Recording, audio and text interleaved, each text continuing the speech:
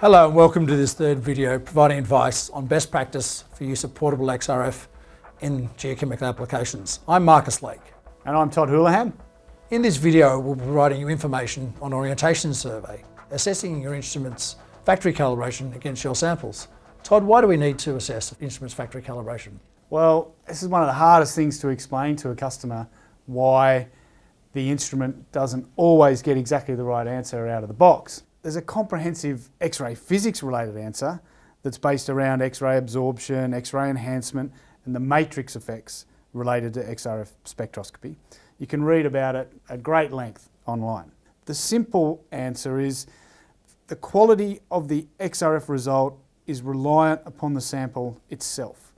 It depends on sample preparation, particle size and most importantly that sample's own unique chemistry. Every geological sample is different and affects the results of the XRF analysis. So we try and calibrate that in the factory in Boston. We use a range of certified reference materials covering multiple matrices, and we teach the analyzer to read all those samples correctly to create a generic calibration that should be suitable for most geological environments. But the reality is we can't replicate every possible geological scenario. So what does that mean for a user? It means we may not get the right answer for every element every time. But we can do a calibration on board the analyzer, isn't that correct? That's right. We can calibrate the analyzer and we'll talk about that in great detail in the next video.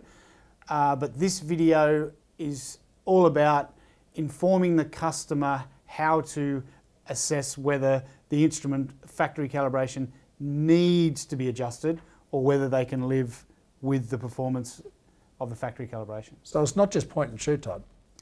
It can be, but this whole video series is around the concept of orientation work at the beginning to maximise the value this technology can bring to your project. And what would you recommend a user does?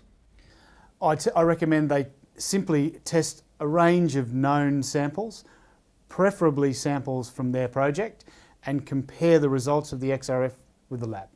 So what happens if a customer doesn't have any assayed samples from a laboratory? Then start using the instrument's factory calibration and gradually send off some of those samples that you've tested with the instrument's factory calibration to the laboratory and start a comparison. SRK did a fantastic project a couple of years ago that we presented at the PDAC workshop we did, where they were doing greenfield iron ore exploration, early stage, no samples from site. So they bought one of the Aureas iron ore, Ore Research iron ore portable XRF kits, tuned the analyzer to the lab assays and had great confidence when they arrived into the field that the instrument was working well on some known certified reference materials. Okay, so let's demonstrate. Yeah, let's do that. This is one of the Aureas CRM kits I mentioned. We tested the samples using the Vanta analyzer's factory calibration and plotted it up against the certified values. So how does the data look? I'll show you. Here is copper. The copper looks great, hey? It's got very good correlation, and there actually is two lines there, Marcus, would you believe? I can't see the blue one underneath the orange one, Yeah. but I'm sure it's there. Let's look at iron. Iron looks pretty good too. It's reporting a bit low at higher concentrations, it seems there, Todd. Yeah. There's the certified values versus the XRF factory calibration. But the trending still looks good. Silica. Silica's fabulous. Wow, out of the box. Pretty impressive. Aluminium. Wow, look at that aluminium. Again, the trending looks great. Reporting a little bit lower. Yeah, a little bit across lower. all concentrations. Ultimately, is it up to the user to decide whether they're happy with the instrument's factory calibration against known CRMs or lab values? For sure. I mean, it's all about fit for purpose. It goes back to the previous video where we tried to talk about setting goals and objectives.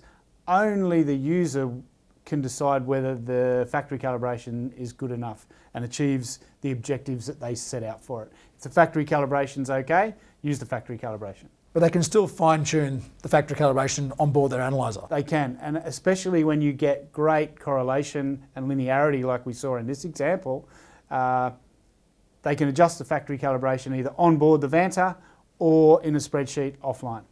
If you can't wait until our next video, Jen Capen has completed a short tutorial online creating user factors.